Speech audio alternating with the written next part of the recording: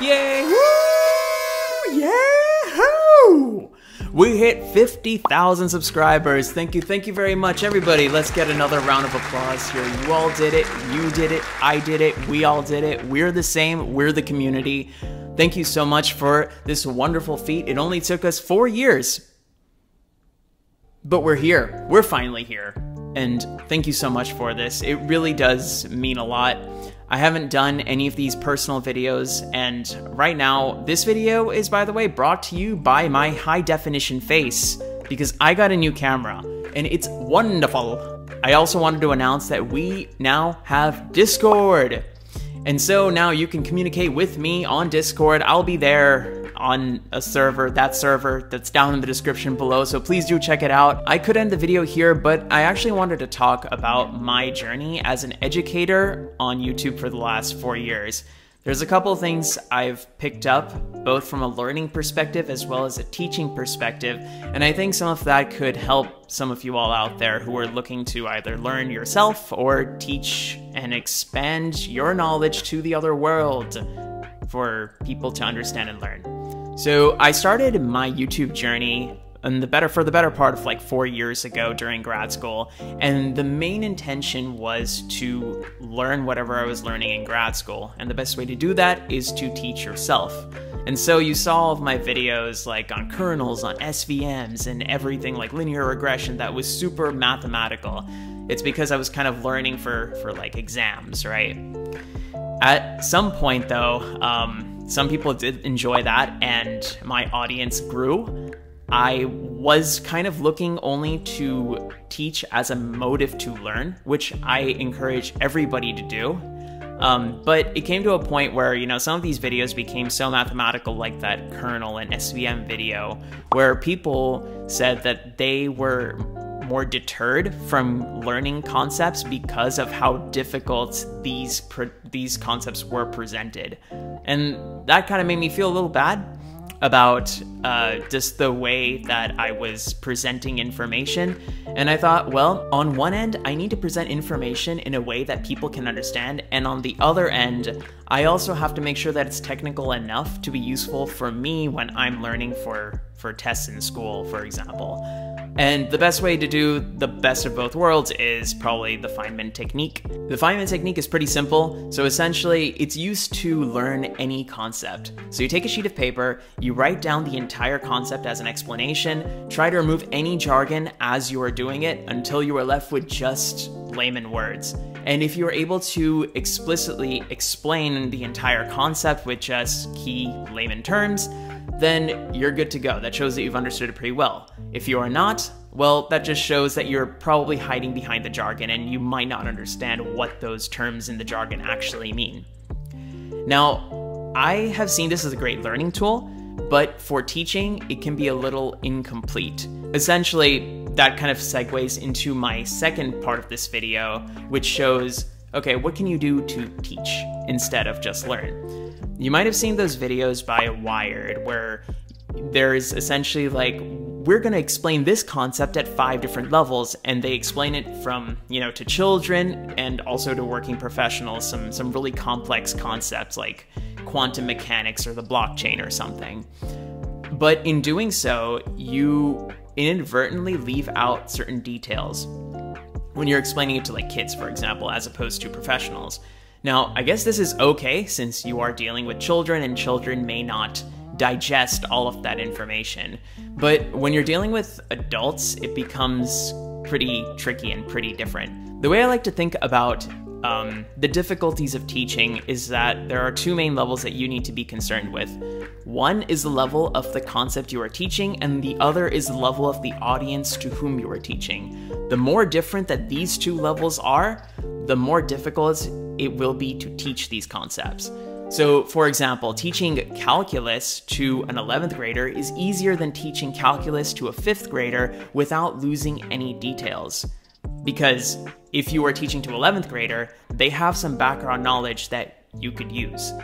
As opposed to teaching to a 5th grader, if you only know like multiplication, getting your head around some abstract concept like calculus is pretty tough. In traditional learning, like in school, right? Let's say I'm a 4th grade teacher.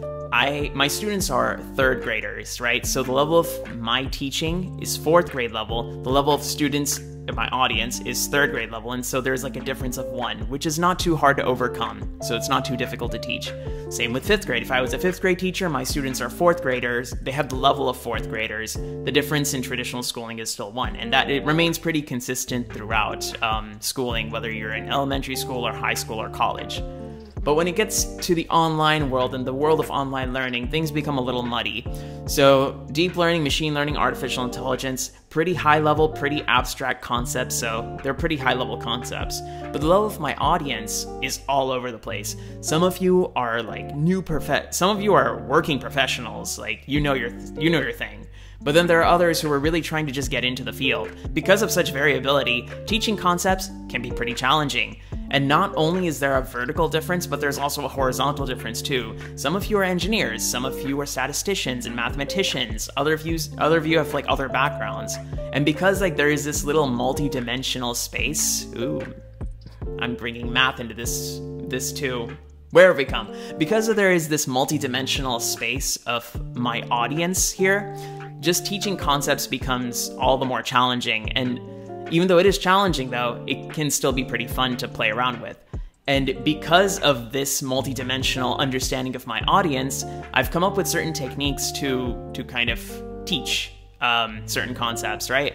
One of them is the multi-pass explanations that I introduced a while ago. So for example, in my video on, I believe, BERT, I went through explaining a complex architecture and just digging into details in multiple passes. So I start first with like a high-level overview, front to end, just finish off the explanation, and then in pass 2, get into more details in each process, and then in pass 3, get into even more details.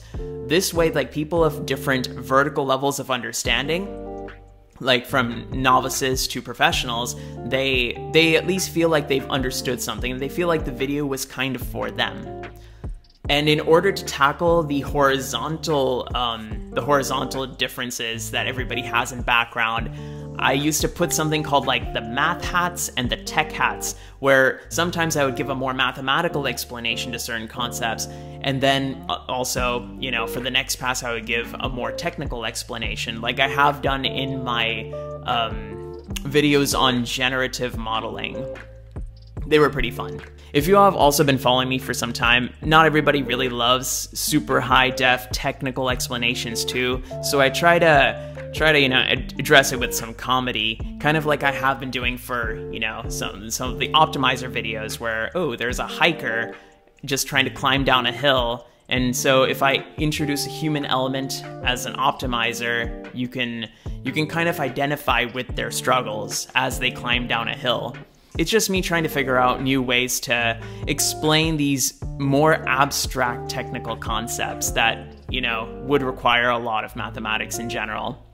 You know, I've actually introduced everything what I just talked about now, from the multi-pass explanation to the different type pass explanation for addressing different backgrounds, in starting from a video where I started introducing dark and black backgrounds.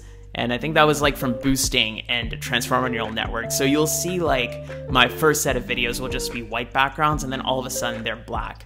That was intentional, just to show that, hey, this is the new me, this is the new way I teach, and these are the videos I'm extremely proud of, because I am putting in effort on a teacher's perspective rather than from a student's perspective of teaching.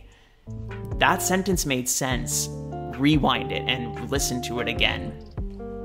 Anyways, thank you all so much for watching, and also, I'm gonna remind you again, please do join that Discord, link in the description below. I will definitely be more active on the Discord. It's gonna be a lot easier for me to manage messages there, so please do join the community. If you're here, thank you so much for watching to the end. Please give it a like, subscribe, and I will see you super soon with another fun video. Take it easy. Bye.